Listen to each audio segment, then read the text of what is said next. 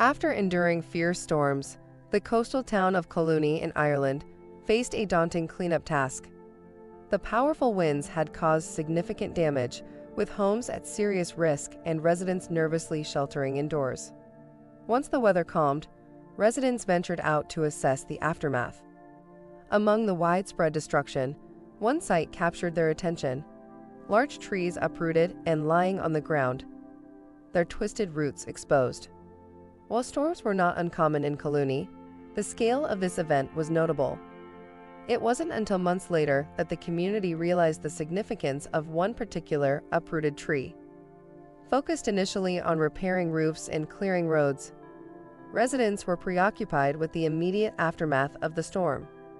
Little did they know, the fallen tree would reveal a remarkable discovery, unfolding a story that would captivate the town and beyond.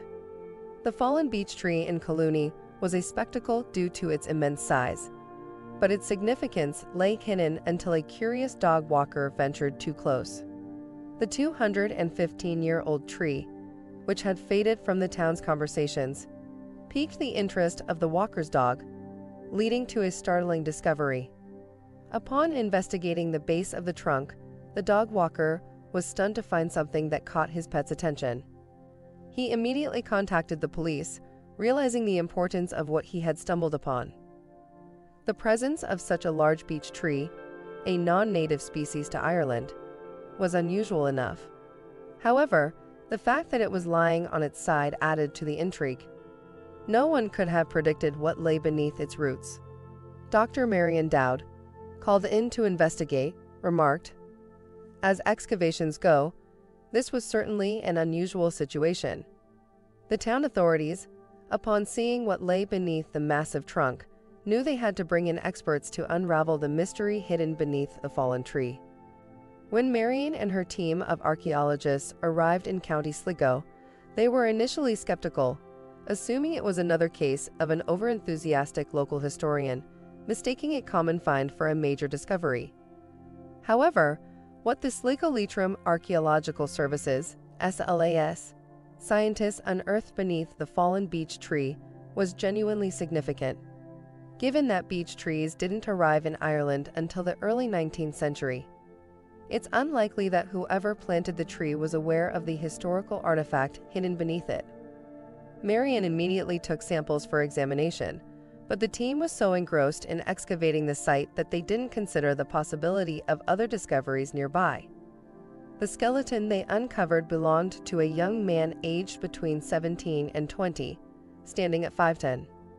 Evidence suggested he likely worked a manual labor job, as indicated by the wear on his joints. Marion was relieved they arrived before the dog potentially carried off the valuable bones, which were found split in two, with the top half in the roots and the bottom half in the ground. However, the archaeologist was puzzled by the origin of the wounds on the body, a mystery she was determined to solve. The unidentified man discovered beneath the tree had endured a brutal attack, sustaining 2 stab wounds to the chest and 1 to his left hand, indicating a desperate attempt to flee. His remains had been buried, leading Marion to consider 2 possible scenarios for his fate. It appeared that whoever planted the tree in the early 19th century was unaware of the historical relic buried beneath it. Ironically, it was their actions that ultimately led to the discovery of this piece of history over 2 centuries later. The archaeological intrigue didn't end there. The man's burial position, with his body placed east-west and hands folded over the pelvic region, provided another clue. This peculiar project marked the beginning of Marion's private firm, Sligo Leitrim Archaeological Services, in a manner she could not have predicted. Marion explained, "The upper part of the skeleton was raised into the air trapped within the root system. The lower leg bones, however, remained intact in the ground. Effectively, as the tree collapsed, it snapped the skeleton in two. Despite this, the bones remaining in the burial plot were remarkably well preserved, offering a rare glimpse into the past."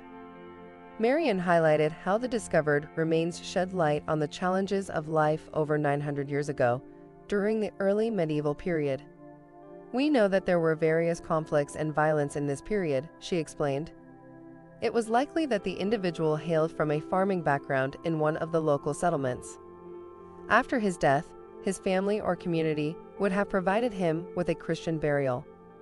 Remarkably, 800 years later, a beech tree was coincidentally planted on the same spot. To determine the age of the remains, archaeologists utilized carbon dating, relying on the decay of carbon-14, a radioactive isotope. When the results returned, they were astonished. The medieval man had passed away nearly 1,000 years ago, between 1030 and 1200. It was speculated that he may have fallen victim to a personal enemy or been involved in a battle before receiving a Christian burial. Given the area's history, which once housed a church, further investigation may yield additional clues. As readers of the original news story chimed in with their own theories, the mystery surrounding the discovery continued to captivate imaginations. One reader pondered the age of the man, suggesting that while 17 to 25 years old might be considered young in modern times, it could have been middle-aged 1,000 years ago, when life expectancy was around 40 years. They speculated that he might have been defending his church from Norse raiders. However, another reader argued against this, stating that life expectancy averages from the past are skewed by high child mortality rates. They believe that once past infancy, healthy individuals lived lives not much shorter than today, with a 17-year-old still considered a child back then. A more bizarre theory emerged from another reader, suggesting that the man may have been punished for owning a copy of Ulysses. Marian acknowledged that her research had just begun. She mentioned the possibility of other burials in the area, despite no signs of a graveyard being found. Historical records indicate the presence of a church and possibly a graveyard in the vicinity. Marian concluded that the man's burial, with his head pointing west in a Christian fashion, suggested that his family or community had buried him. The mystery surrounding his death and burial location hinted at the potential for a larger research project in the future. Marian noted another intriguing aspect of the excavation: the man's height. Standing at 5'10", he was considered quite tall for early medieval society. The discovery of the tree-dwelling medieval man has concluded, with his remains now resting at the National Museum of Ireland in Dublin.